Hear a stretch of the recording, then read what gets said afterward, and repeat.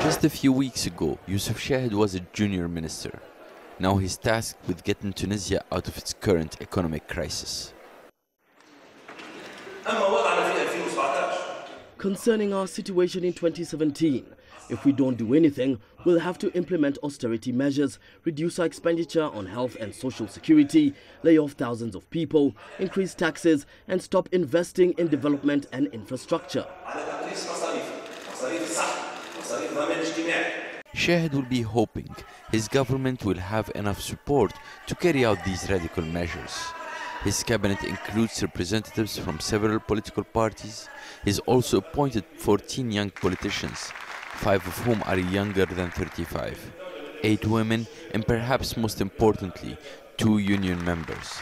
Even before the vote of confidence, Chahed appeared to have the political backing he'll need to lead Tunisia. Our country needs us.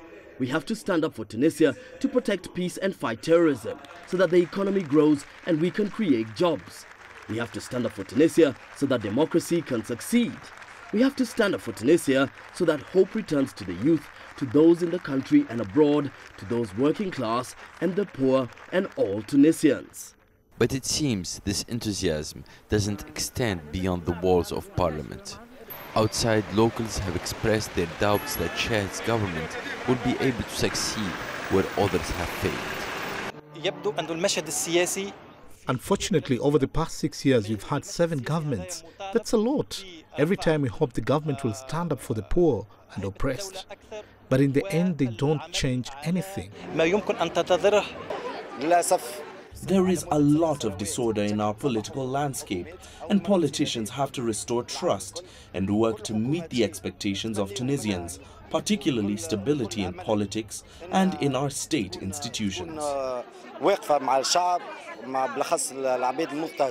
Many Tunisians have lost hope, and that's exactly what Chahed will have to address, returning hope to a country that's been stagnating economically for 5 years and that is now in a very delicate situation.